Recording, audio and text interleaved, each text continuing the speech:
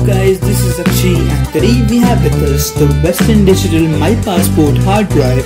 So this is the My Passport Black variant which comes in 1 TB of storage, and I got this from Amazon, so make sure to check the Amazon link in the video description.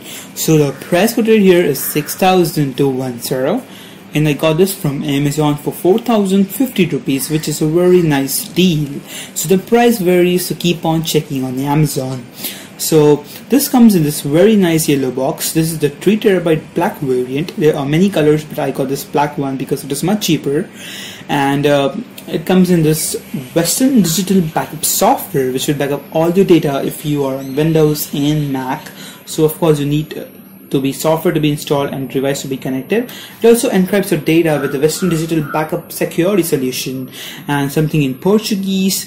On the back side you get some information in different languages, and the packaging here is of September 2017, which is very good. So now let's unbox this one. So let's bring our unnecessary green knife and cut the seal off. So cutting the seal. The packaging is very tough. The packaging is very good, and I really like this yellow color. So let's remove this up. The seal is very tight. Let's do it again. And it has this cardboard stuff inside. Let's peel this off. And this is the box. So it comes in this different box. So let's remove the upper cover, and there is the hard drive. Wow, beautiful. So it comes this black color. This is the matte finish on the top and some curved lines on the bottom. So this design resembles PS4 in my opinion, and this is like a mini PS4, which is really nice. And the same on the back side you have the information printed, and this is very light. So you have My Passport written with www.wd.com. Which is nice. You have the USB 3.0 port, so this needs to be connected to in order to sync the data, and you have this cable which is also of very nice quality. So you can see the blue color coated because it is 3.0, and it is backward compatibility, so it will work with USB 2.0 same. So good. Let's see the leaflet. So it says hello, and this comes in yellow accent. Very nice.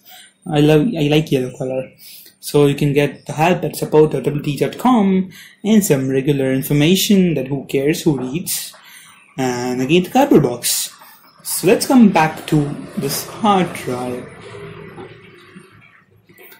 So yeah, very nice, very light, and very small compared to the other hard drives. So this is it is meant for portability, and I really like. Let's test this. Just test this transfer speed on Linux and Windows. So we have connected this to my main computer, which is running both Windows and Linux, and on Windows I get around 90 Mbps of transfer speed, so it hovers around 40 to 100 Mbps, but on Linux we are getting constant speed of 100 Mbps above, which is dope.